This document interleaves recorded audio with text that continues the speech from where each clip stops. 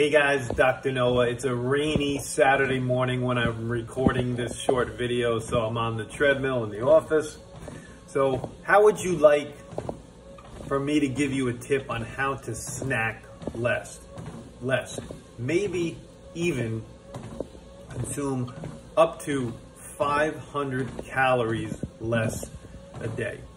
Well, the solution is simple, but may not be that easy. And the reason why I like to talk about this is because one of the areas in health and wellness that I struggle with as well, and that's sleep.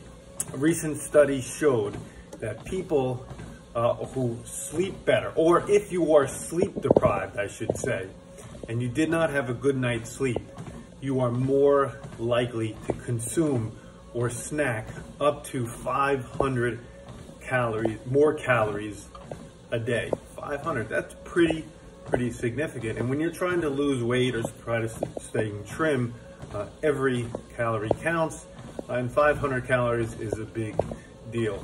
You know, hunger is in large part driven by your brain. And we know when you don't sleep well, your willpower for sure reduces quite a bit. So if you want to snack less, work on sleeping better. And I originally saw this study in the Arnold's Pump Club email and podcast. Highly recommend you guys subscribe. Just a reminder, Labor Day hours for next week. We are open normal hours all the way up until Friday.